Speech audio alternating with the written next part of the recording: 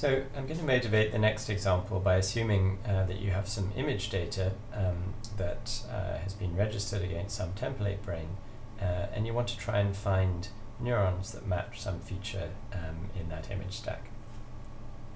So let's go to virtualflybrain.org, where we've now deposited tens of thousands of flybrain images registered against different templates.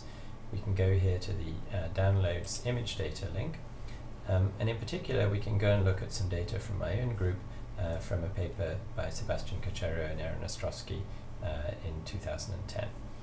This looked at sexually dimorphic neurons. We're going to go and take an image of one of these categories of neuron that arborizes within the brain and turns out to be male-specific.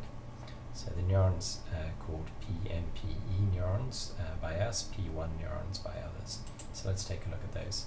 So I'm downloading here a NERD file containing the image data.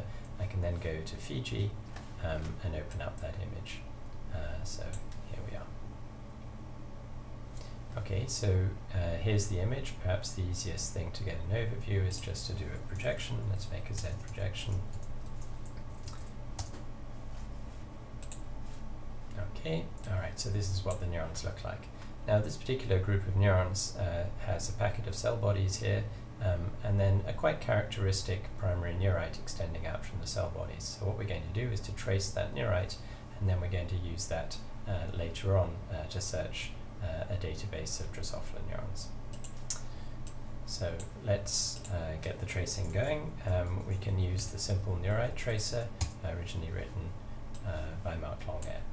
So we are not going to have a 3D view, and we're going to use the default parameters. Okay, so the way this thing works is you start clicking somewhere on the neuron, let's say here in the cell body packet, and then you click somewhere a bit further along, and the tool fills in the path. And if you like it, you say yes and keep going. Yes. Yes. Okay, so here's our little tracing. We're now going to save the tracing. So, oops, sorry, we're going to complete the path. We're going to save the tracing in SWC format, which is, I guess, the most common format that people use. So we're going to call this P1 trace. Okay. Right. So now we have a tracing that's going to be ready for us to query against the FlyCircuit database using our NBLAST online tool.